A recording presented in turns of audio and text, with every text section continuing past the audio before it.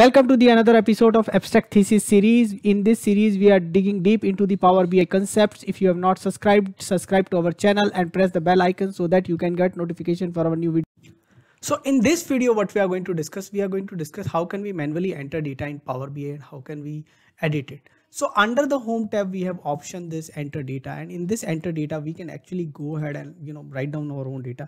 So let's say I'll call it as a name, and then I can write down less names as let's say A1, A2, A3, and here let's say if I want another column, I can click there and I can write down let's say age is 11, let's say 12, and let's say 11 again.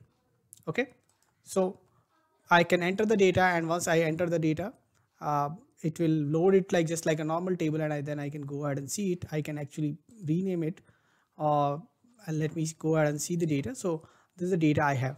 The another thing which I can do is I can copy paste it from somewhere. So what I've done is there's some data in Excel I've created. So let me copy this data, Control C, and I can actually go ahead, click here and say Control V. So I got all the data from Excel, and similarly from web I can paste the data also. Sometime if the table format is correct on the web, you will be able to paste it most of the time. But yes, sometime at few places you might not get header correctly, which you can actually edit and do it. Let's say if I might have got half of the data like this, so Control X and Control V, maybe I got it like this. So I can go ahead and Control X, Control V, I can go ahead and delete it. So I can go ahead and do certain operations. That's not a problem. Just like Excel, I can do few operations. It's not as strong as Excel, but you can do, and I can call it let's say data. So I can rename it here itself. I don't have to actually do it, and then I can load it. Now see, we have loaded this data. Now the challenge here is how to edit this data.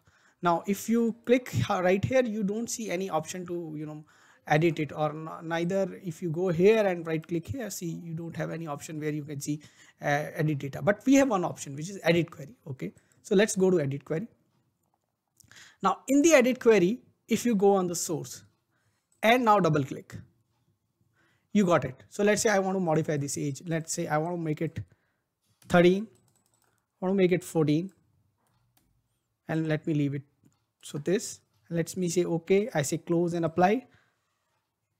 I come back, it refreshes, and you can see the data. Similarly for this one, the second table data which we have created, again I can go to edit query from here, or I can go to transform data.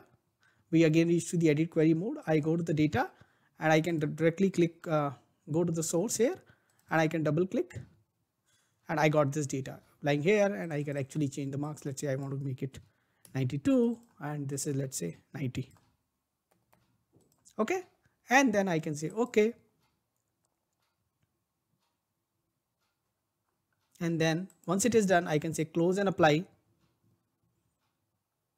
It will again load like a data, and then I can come back and see.